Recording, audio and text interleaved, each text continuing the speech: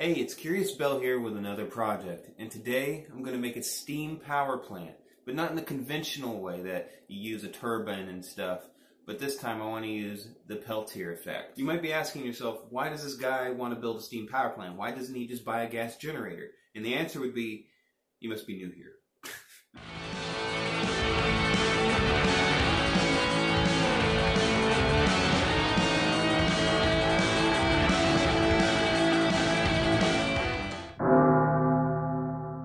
If you haven't seen my video on how to make a hot water heater, I suggest you press the link right here and go and watch that, and you can come back to this later. If you want to skip the science on how and why this project works, then I suggest you go ahead to this timestamp I got showing on the screen right now. In the past, I've had smaller, unsubstantial Peltier effect power units. For example, this one was made with a candle and cooled with a fan powered by the module. Barely enough excess power to even light an LED. This one was better, but still unsustainable. I would light it on the fire on the top half and cool it with creek water on the bottom half to get a larger temperature differential. But it was very difficult to keep the fire going, and the heat likes to rise away from the plates that were made to get hot. Also, location was not ideal. With this new unit, I plan on fixing all the problems that I had with the old units. Location will be better because it will be out of the creek. The unit will be away from the fire, thereby prolonging the life, and the potential for more energy input into the system, taking the fire size out of the equation. This will also allow me to have more units attached to the system. The cooling will be coming from the cold water, which is pumped from the ram pump. And because steam never gets above 212 degrees, I won't have to worry about damage from overheating. Okay, so this is a Peltier module. How this works is two dissimilar metals form a junction, known as a thermocouple, producing a voltage when exposed to temperature differentials. This alone is not enough for a power source, but it is how most thermometers work. When you stack one on top of the other, you get a cumulative effect of all the single thermocouples combined. And they're relatively pretty small in size, so thankfully for us, you can get quite a bit of power out of them when you combine them all. Peltier effects are also used in mini fridges and dehumidifiers because when you apply voltage to them, you can actually cause one side to get hot and the other side to get cold, the opposite of what I'm trying to do. Okay, let's get to the project at hand. Okay, I went ahead and made a couple of these. They're going to go right on there. And the reason why I did it off camera is because I've gotten this wrong quite a few times before I got it right. Copper pipe is really hard to bend. And now I'm just taking these off because, well, they got to come off before I can solder onto this thing. So what I need is two copper sheets to attach these modules to. One side to heat and the other to cool. I want copper both because it's thermally conductive and because I can solder it easily. Now I need to add copper pipes to transfer steam and cold water to the area just on the other side of the plates from the modules.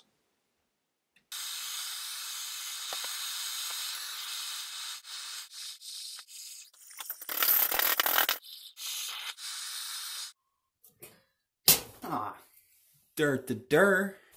That is hot still. But I thought it was this one. Yep, that's the problem. Because I'm stupid. I'll take my Peltier modules. I'll put them in there like that. This will make the heat a little more receptive to going from one to the other.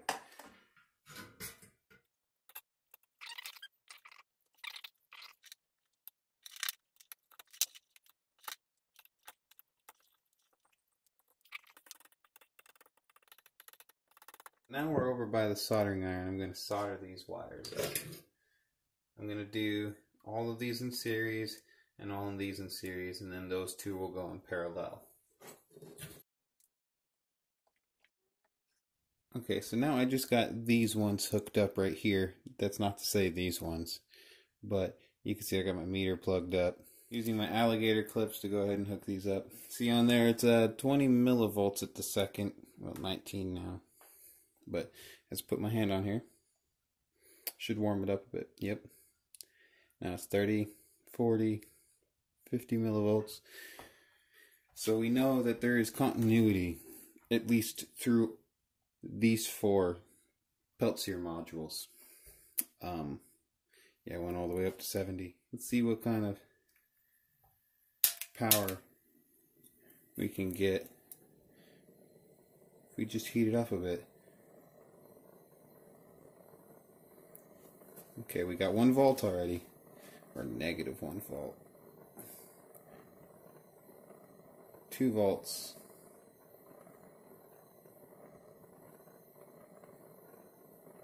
3 volts.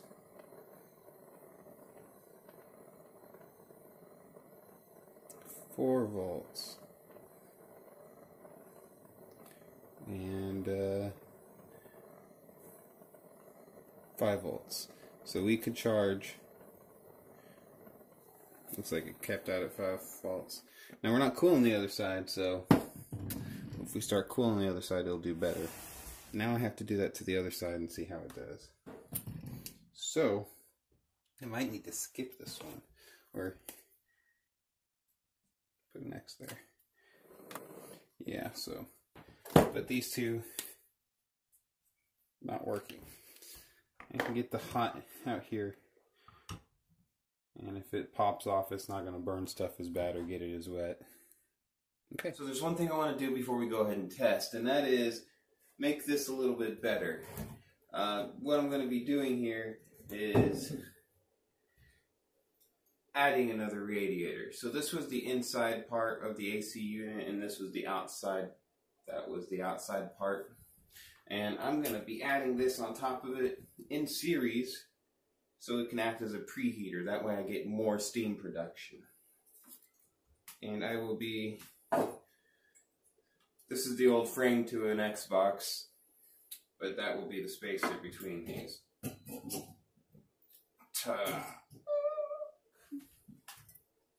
But I'm going to have to connect all the plumbing.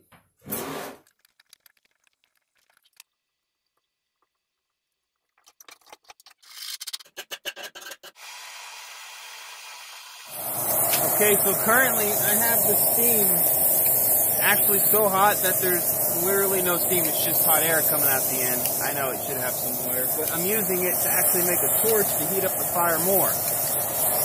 I'm having fun.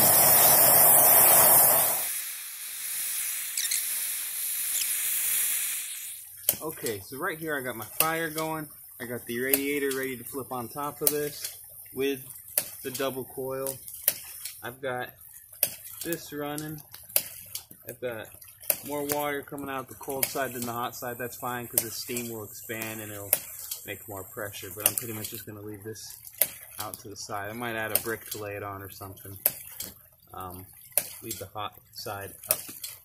That way it can heat and rise. And I'll just go ahead and do it and see what I can run with it.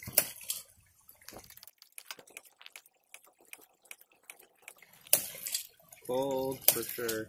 That's definitely getting hot. So right now I'm getting 4.4 volts pretty consistently. That steam is pretty consistent. That's a good steam. I'm not seeing any water come out. Looks like I'm getting 140 milliamps at 4. Okay, it's going up. It's not as consistent as I'd like. Almost 5 volts. Okay, so I got some more alligator clips. I'm gonna hook up these other cells that aren't currently working.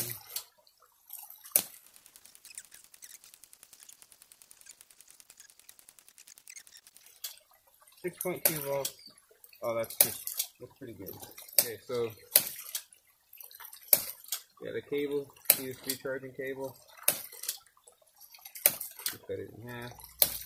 That way I can do either way. I do have this laser module. Let's try this sucker out.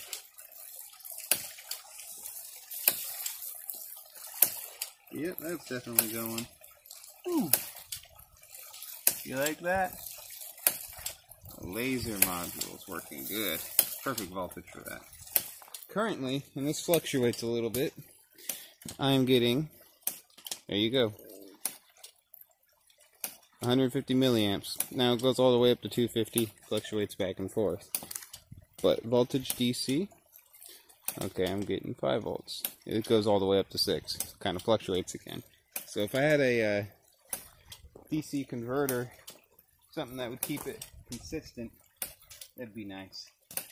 But I am able to hook these wires up to the USB-C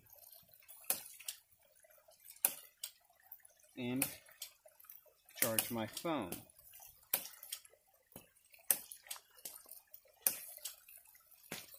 Okay, so hot side is this side, cold side is that side. Cold, definitely hot. And I will bring my phone up so you can see. There we go. 46% charging. And I'll go ahead and unplug it.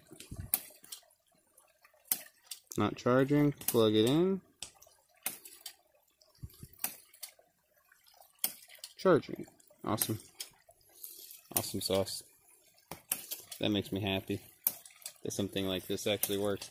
And I'll tell you what, it's so much nicer not having to build a fire in the middle of the creek. So it looks like I had to put all of the Peltier modules in series in order to get 5 volts consistently. It was running from 5 to 6 volts. And I'm quite happy with that. I was hoping to get a little bit more current. The current I'm getting is anywhere from 100 to 250 milliamps. It will charge your phone, but it would take all night. Whereas a normal wall outlet does 1 to 2 amps. This is 1 to 2 milliamps, so 1/10 the power.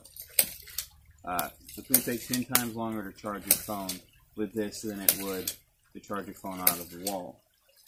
It'd probably be better for your phone because fast chargers actually break down the cell membranes of most lithium-ion batteries. But to keep a fire going all night, is this worth it? Electrically? I think solar is a much better option. The amount of energy you need to cut down the wood, to keep this fire going, to keep the steam going, to make a little bit of power isn't really worth it. But it is really cool that I got it to work. I can't believe it. A lot of work went into this one. I hope the video comes out alright. I guess my next video will be about, if I can make it work, it might not work, using the steam to run a turbine. It isn't much, but in a grid down scenario, this could be the difference between life and death. If you really liked this video, please like, share, and subscribe. Consider buying some of the merchandise below, or even becoming a patron. It would go a long way to help supporting my channel. You guys had a great Christmas week. Let's try to keep that Christ joy just a little bit longer and take it with us into 2020.